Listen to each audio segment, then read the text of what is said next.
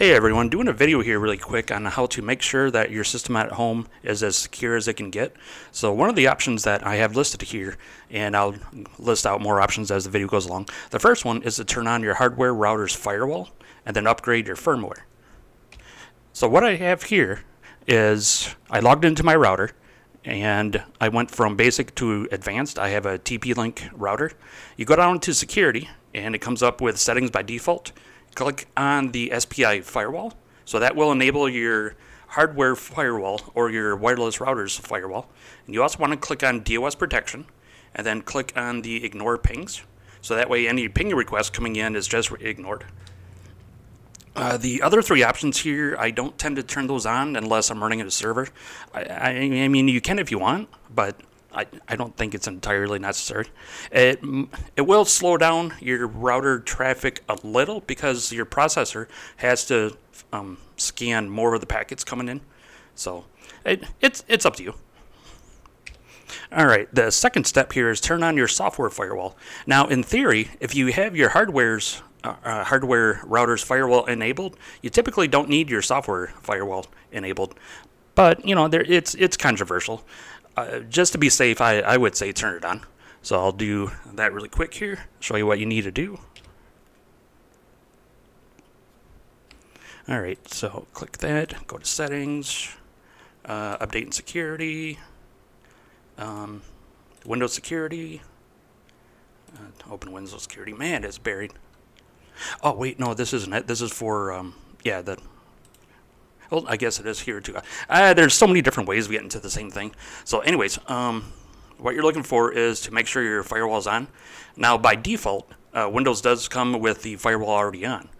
So I mean, it could be somebody turned it off or whatever. But I mean, this is kind of the place that you do it. Another place that you can do it is go through the original control panel. So that's under Windows Defender Firewall. And then here you see that it's connected, it's on, it's working. If you want to see what it's like without being turned on, there's a big old red, you know, warning, firewall's turned off. So, you know, make sure it's turned on. So I'll turn that back on. Alright, so for the third one here, it's make sure your virus scanner is actively scanning and updating regularly. Now, there's a whole bunch of different free virus scanners out there, as well as free software firewalls. I'm going with the basic. So that's the normal Windows security, Windows virus scanner thing. So make sure it's on, make sure it's scanning, and make sure the updates are going. Those are the three important things. And for the last one, make sure your Windows up to date. Make sure your Windows update is up to date. Kind of a tongue twister there. Okay, so the very last one here is you don't want to open up any email attachments or go to any links from people you don't know. So that's one of the biggest ways that major systems are compromised. People open up email attachments and then the virus or the program inside of it is able to bypass a lot of the security measures. Or, you know, they have you go to a link, which then bypasses the security measures. If you don't know the person that you're getting the email from, please don't open up the email attachment. And you might even want to go so far as to call up and confirm, you know, did you actually send me this attachment? You know, kind of a two-step verification. If you get an email that, well, like for example, today I got one. I'm not actually going to show you because of privacy. It said, thank you for registering your email. Please come to this website to continue your registration and get this free prize.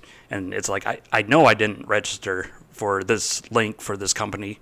And so I just, you know, marked it as spam and I was done with it. So yeah, if you don't take anything else away from this, please don't open up attachments or links from people you don't know. It's extremely dangerous. So just to review really quick, turn on your router's firewall, make sure your software firewall's on, fire scanner actively scanning. I mean, it's not, you don't have to scan, like, in the background, it scans files that are open. You don't have to constantly have the scanner running. I guess I should clarify. And then don't open up email attachments or go to links from people you don't know. So that's it. Hope you liked it.